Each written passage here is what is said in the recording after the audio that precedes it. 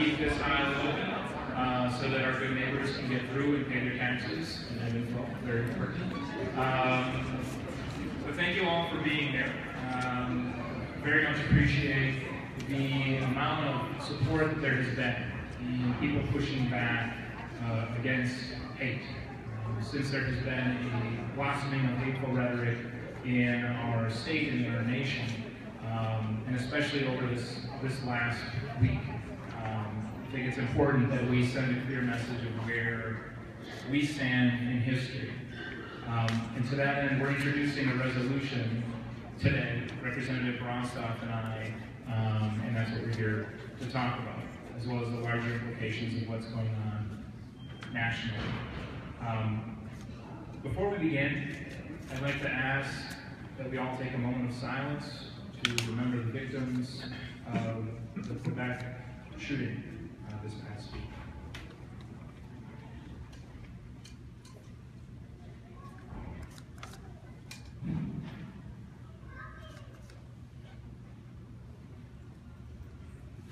Thank you. We stand here to speak up in a dark hour in our American history. In my lifetime, America has been a symbol of hope and freedom for all. This, of course, hasn't always been the case throughout American history. At the time of this writing, many people were excluded from being full people when the preamble, "We the People," was first written. But over time, the Constitution of who's included in our Constitution has been ever expanding. This expanding history hasn't been a straight line, but with the efforts of the abolitionists, the suffragettes, and the civil rights movement, the arc of history was bent to where we are today. Today, America is closer than ever to being what we idolize it for, a place of hope, a place for a peaceful life free from fear, terror, prejudice, and a place where every one of our neighbors has an equal shot at achieving the American dream. That symbol of hope is what has attracted new Americans to our borders. We are the great, peaceful harbor in a tumultuous, dangerous world. That history is now under attack, and we're here to stand up against it. We're here to stand up against the anti-American attacks by President Trump and those who look to excuse his unconstitutional threats to our country. At a time when the world is looking to America to be a light, we cannot turn our backs and lock ourselves in a dark room. Not only will this make us weaker, it will leave a void in the world that will be filled by China, Russia, or some other power. Here at home, we can stand up against the attempts by Trump and his followers to dehumanize our neighbors by standing arm in arm with them. As most of you know, there's been an alarming escalation of violence and hate speech aimed at people based on their ethnicity and religious background. Hateful acts have increased throughout the election cycle and continues to persist. Due to the opportunistic and dangerous rhetoric being pushed by President Trump, his administration, and a sickening number of fellow Republicans, our Arab and Muslim neighbors and those perceived as Muslims have increasingly become the target of acts of violence and hate speech. From August 6, 2015, the date of the first debate of for the presidential election, to the end of 2016, there has been a reported 596 Islamophobic acts across our country. That's more than one per day. And in the month following the election, the Southern Poverty Law Center received reports of 112 anti-Muslim attacks. It's heartbreaking that that number is likely vastly underreported.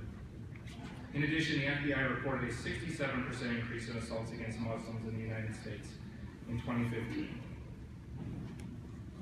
The Islamophobia, abuse, and discrimination experienced by members of these faith communities conflicts with our nation's history as a land of immigrants founded on the principle of growing religious freedom. The hateful rhetoric is even more alarming when found among many of today's political and social organizations and elected officials. Those who are meant to represent our values and principles have instead been providing a model of unacceptable and damaging behavior. For instance, Governor Scott Walker, Sheriff Clark, and President Trump are leading a parade of intolerance and making blatantly false and misleading statements about the Muslim community. They are on the wrong side of history.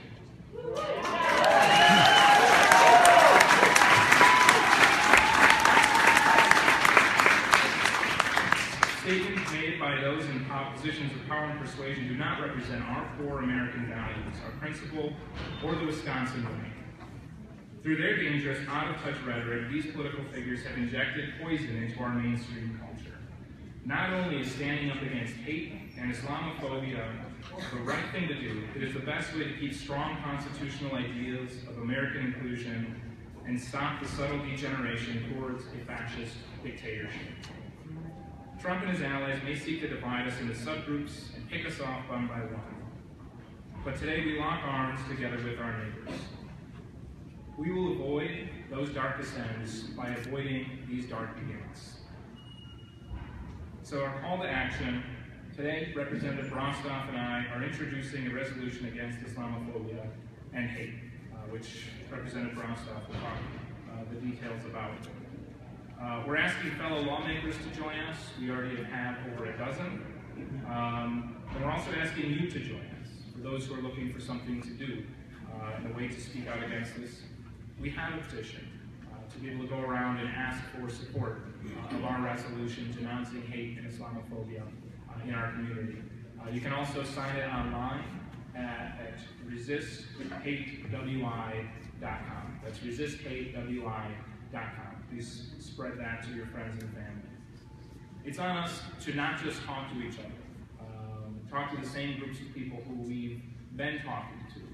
If we're going to succeed in making sure that more and more of our neighbors understand what's at stake, we need to broaden our circles and continue to reach out to new people and make sure they understand why an attack on one in our community is an attack on all of us. So I'm asking you to join us in doing that. To be clear, the actions by Trump and those who echo his hate make our country weaker, not stronger. We stand against it, and we hope you'll join us.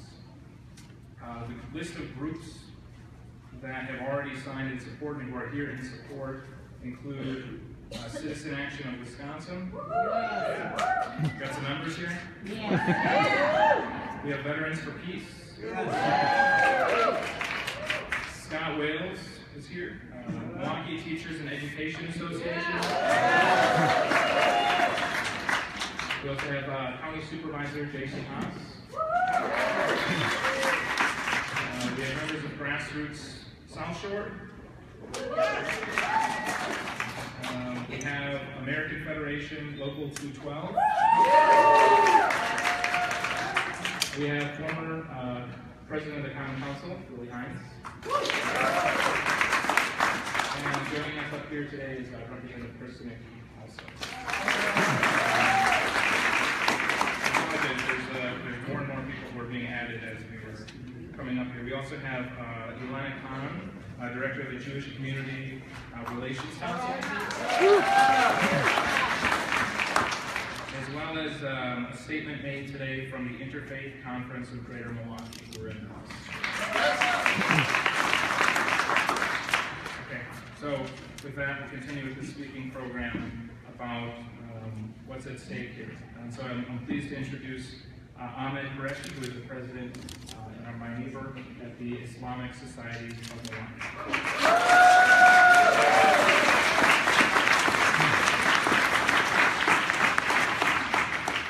Thank you, Senator Larson.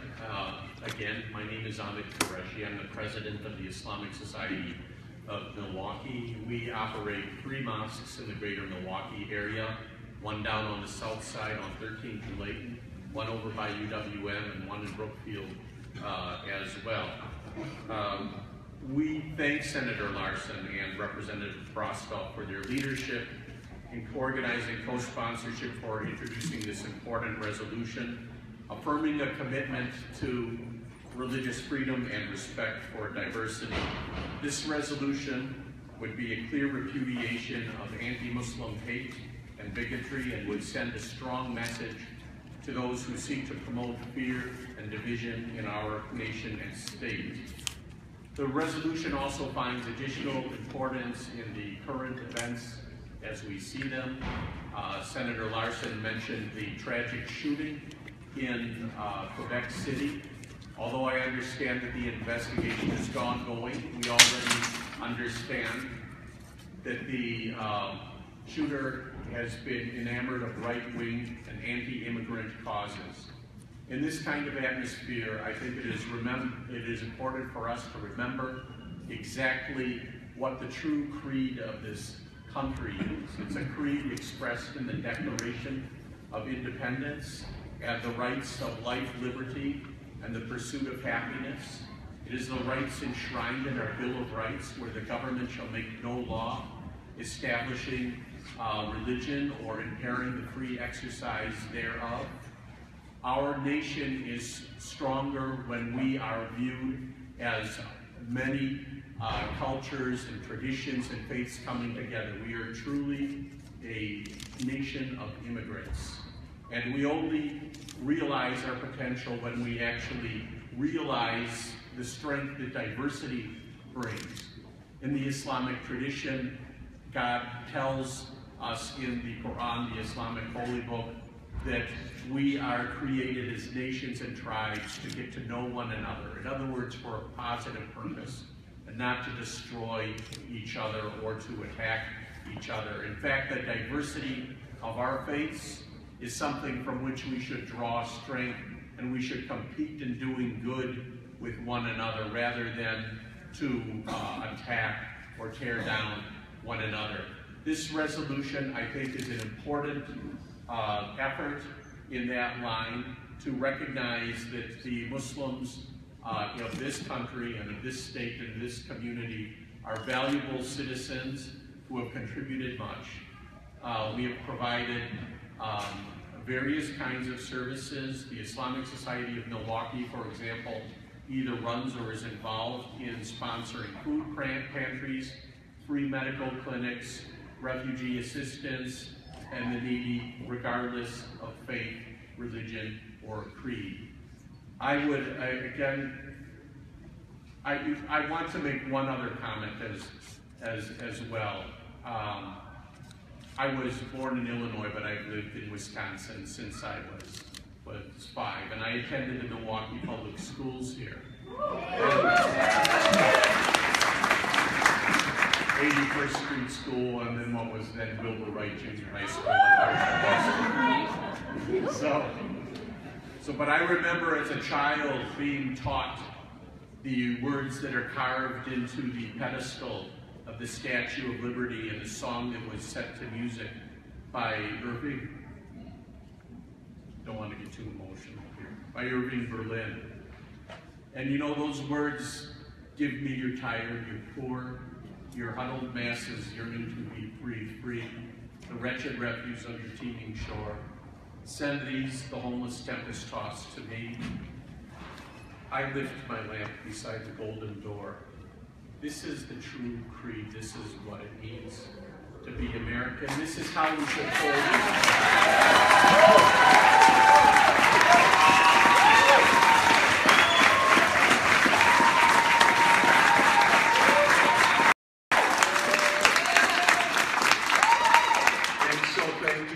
Senator Larson, Representative Brostoff, for introducing this resolution, which is in that line, that we should all recognize our common humanity and seek to reach out to others and treat the stranger with love and respect. Thank you.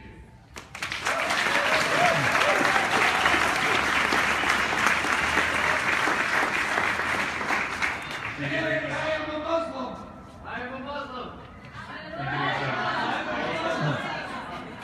Thank you. Next up to speak is, make sure to say it, Janan Najib, who is the president of Milwaukee.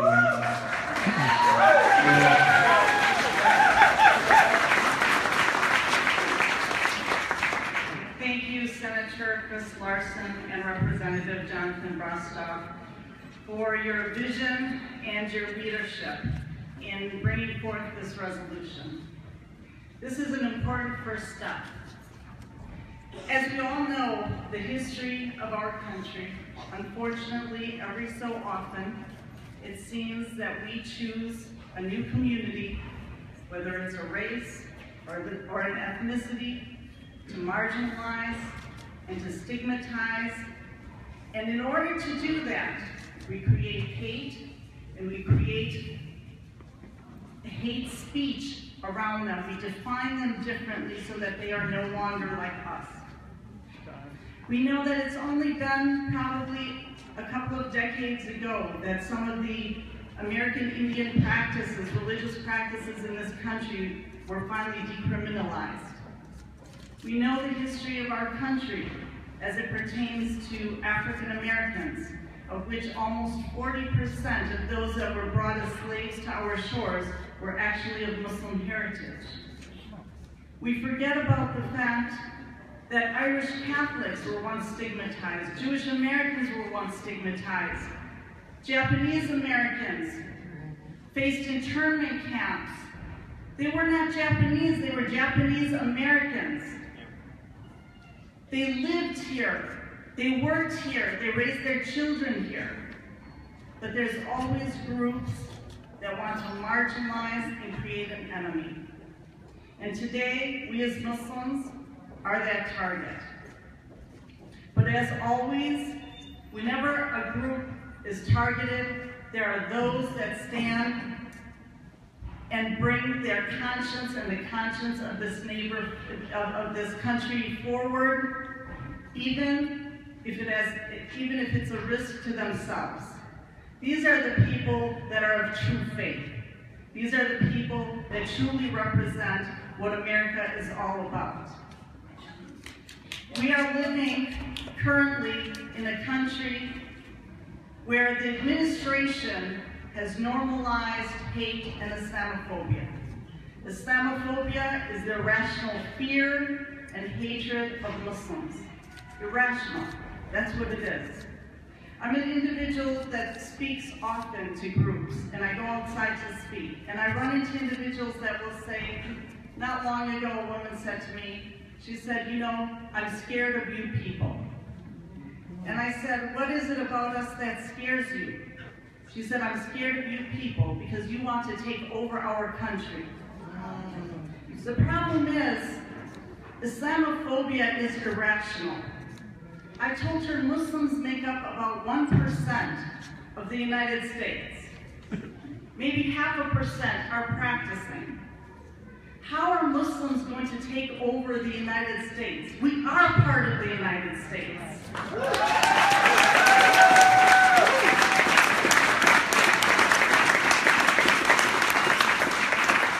Unfortunately, our new president has chosen to fill his cabinet with individuals that have been the core of the Islamophobia industry in this country. Individuals like Bannon, who do nothing more but churn out hate. They have led to this ban on Muslims and ban on refugees. The refugees that have banned from the 7 Muslim countries since 1975, when records were being kept, not a single terrorist act came as a result of refugees coming from those countries. Whereas, interestingly, countries where our president has business ties, like Saudi Arabia, that produced the 9/11 terrorists, are not on that ban. So this is clearly a law based on bigotry and racism. So I want to applaud Senator Larson and Representative Brostoff for their leadership in taking a stand, because these are the stands that great leaders like Martin Luther King did before them. So please stand with them.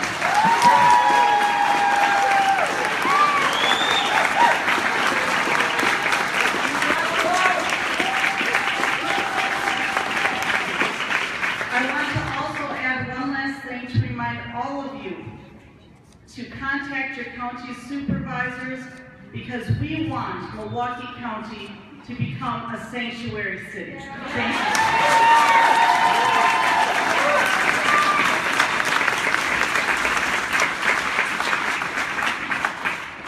Very good.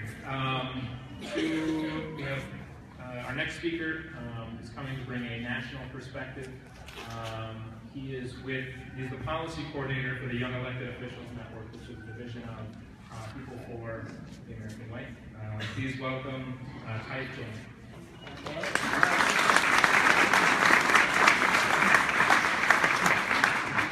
So first things first, this is my very first time speaking in front of so many cameras and so many people.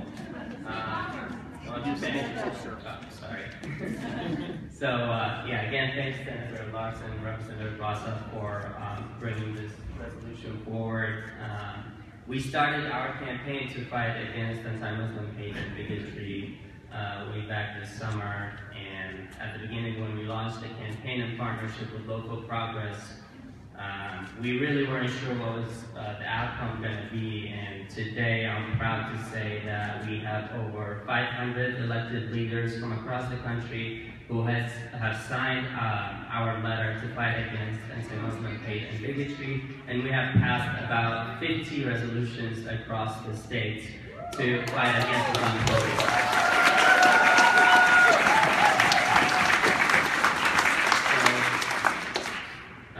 Again, my name is Jani, and I'm originally from Baghdad, Iraq.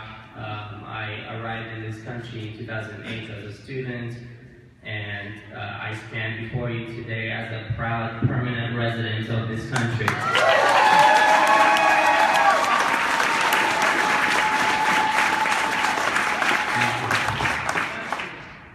I spent 8 years in this country trying to finish my education, find a job, and contribute back to the country that offered me the opportunities that I have today. And I went through an extremely rigorous and tedious vetting process to get my green card. And fortunately, because of that, I was able to see my family after I've been away from them for over 12 years just over this Christmas. My lawyers told me before I left, they said, "Tyke, make sure you come back to this country before Inauguration Day." And I was really, really shocked. I didn't know why. I'm a permanent resident.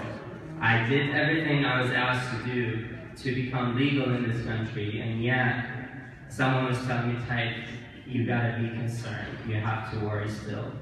And if I didn't come back, I would not be here standing in front of you right now. So, in Iraq, the reason why I left Iraq was religious discrimination that in 2006 took my father away from me. I come from a small religious minority group in Iraq called Mandaism, and my father was kidnapped in late 2006, and presumably we think he's dead. That's what religious discrimination does. It separates families. My family right now is scattered all across the world because of religious discrimination. And that's why today the Muslim ban is unjust and it's un-American.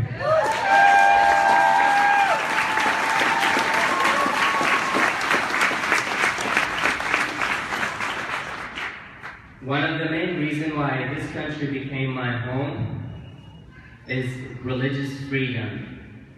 I was at a point when I was not afraid to be a Mandaean, and I was not afraid to be a refugee from Iraq. But today I am. I don't think that's fair. I did not escape the war, the violence, the terrorism. We are the main victims of terrorism. Terrorism shattered our families, took the beloved ones away from us. And now we are being bashed by the President of the United States. Every single refugee, every single immigrant, Muslim, Christian, Mandaean, Yazidi, and anyone coming from the countries he has listed, for some reason is a threat, even though he doesn't know anything about them. He doesn't know any of their stories, has not spent time, has never talked about the humanitarian needs of the millions of the internally displaced people in Iraq, in Syria, who struggle to get their food, water, and their basic daily needs. And yet we are threats for some reason. So, Again, I just want to tell you, I want to thank everyone for joining us today. And as you all stand with us, refugees, I promise you that we will stand with you. We will fight this together, and we are united together. Thank you.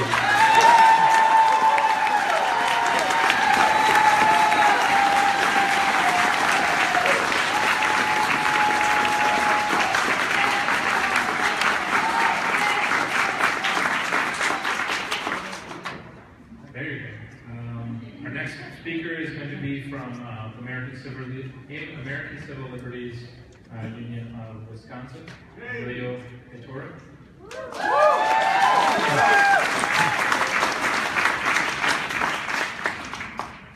Good morning, my name is Ahmed.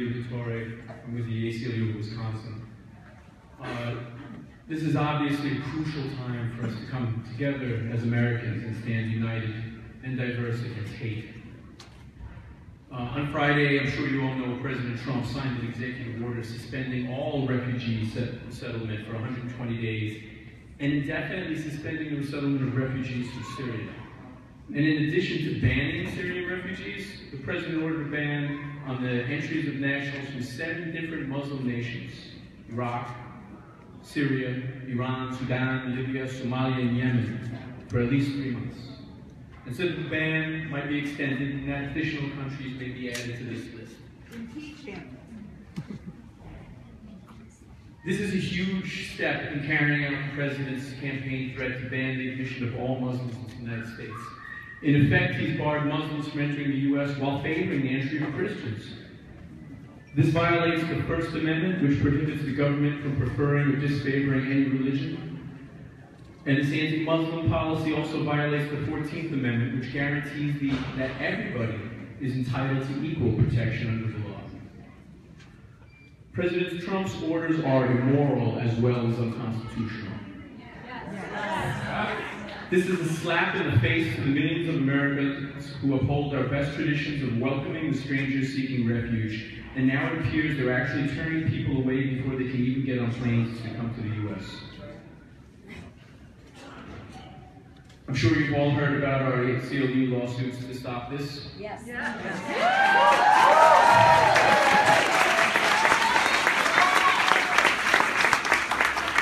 This is only the first step. Resolutions such as this and vigilance by all of us is needed constantly. This extreme vetting sets up government machinery for religious and ethnic discrimination under the pretext of national security. It's designed to keep Muslims out as part of Trump's long-articulated plan, and this goes against absolutely everything this country represents. Going back to our founders' first convictions in the U.S. as a nation where the government does not discriminate against any religion. People who were subjected to these screenings were even made to show their social media accounts and asked about their views on President Trump and other intrusive acts. So please, create plans with your families and an immigration attorney. Continue to stand hand in hand with your communities and continue to get involved locally, across the state, and nationally. It is important that your voice is heard. That's right. That's right. We are and will continue to be a diverse society built in great part on the sweat and ingenuity of immigrants and refugees. And American Muslims, immigrants, and U.S. born alike are part of this fabric of our nation and what continues to make us great. This is a painful and dark episode in our country's history, but there's no place we would like to be rather than standing beside all of you and continuing to fight. Thank you.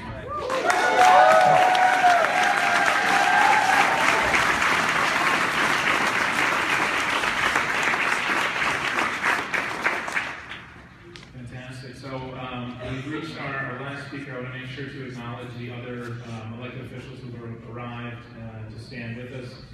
My good friend, State Representative David Bowen. One of our strongest leaders on public education, School Board Director Larry Miller.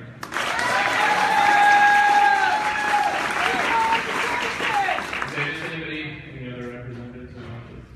And a big thank you to each of you for coming out here today. I think it's important as this history is being made that you're showing exactly which side you want to stand on. I know everybody here is very busy. probably glued to the TV, glued to the media and finding out what to do. So thank you for stepping out of that and making yourself heard, making your face seen, and making sure that this is not going to go down without a fight. And so to finish things out, the chief co-sponsor in the Assembly, strong leader on this issue, my good friend, State Representative Jonathan Brostoff.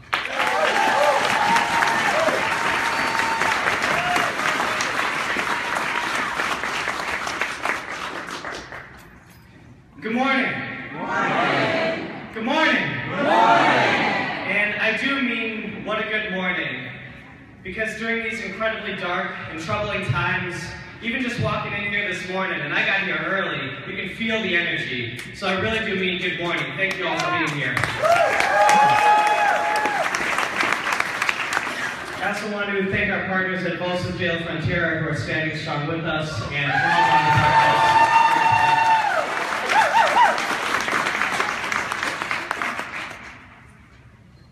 A few days ago, in Quebec, innocent people, adherents to the Muslim faith, were brutally murdered while engaging in prayer. This act of cruel hatred, of terrorism, must be met with a swift and resounding commitment by all communities to actively confront hatred in all of its forms, including Islamophobia. The blood of the other, the blood of the immigrant, the blood of the stranger, the blood of the refugee runs deep through this country. It courses through my Jewish veins, and it runs through yours. No matter what religious beliefs we are of, we must always remember that we are all together and that we all bleed the same blood. The same blood courses through all of our veins. It's incumbent upon us to make sure that we fight the terrible hate-inspired crimes like the one in Quebec and make sure that no more innocent blood is spilled. There is a movement to dehumanize and to deconstruct other people, to otherize, and it leads down a very dark path. It is our job to light the way with love and understanding, as everyone here today is for.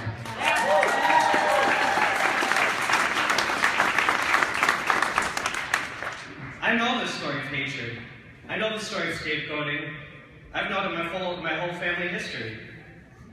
And if the Donald Trumps of the world had their way, when my family was being attacked, and when we came here, we would have never made it to America. I would have never existed. My family came here escaping violence against Jews in Europe. And after a time, when our family's patriarch at that time was murdered, and it climbed to scapegoating, and a small religious minority was blamed, and that behavior was excused, if not encouraged, among the community. We came here seeking refuge, as many more are trying to do these days. And how did that climate start? It wasn't in a vacuum, it wasn't out of nowhere. It involved a lot of people who probably knew better, doing nothing, and passively allowing the dehumanization of others. The idea that my blood, that our blood, was somehow other or different than theirs. We are one. When we fail to see the humanity in others, we fail humanity. As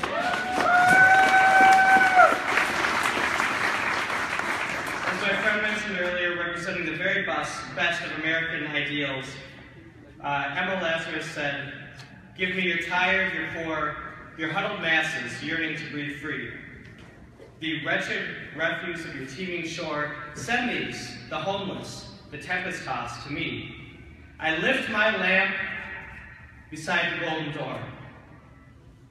Now more than ever, we must all lift our lamps and light the way towards love and understanding against fear and hatred. We are our brothers and sisters' keepers, which is why I stand here today with all of you, with all these great organizations and other elected leaders, and all these wonderful people, to introduce Joint Resolution LRB 0234, which does the following. 1. Condemns Islamophobia and all hateful speech and violent actions directed at Muslims, those perceived to be Muslims, immigrants, and people of color. 2.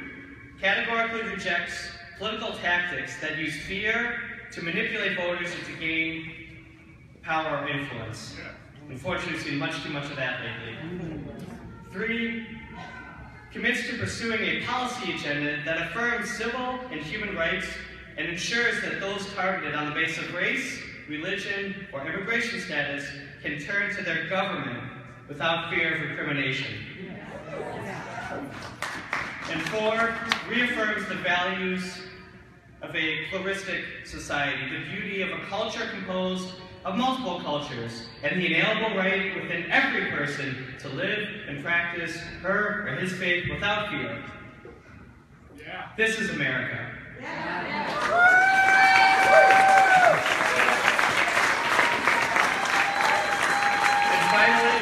And finally, I'd like to share a quick shout out to Shadefay Osman, or Shay Shay, as we affectionately call her. Now, many of you might not know Shay Shay.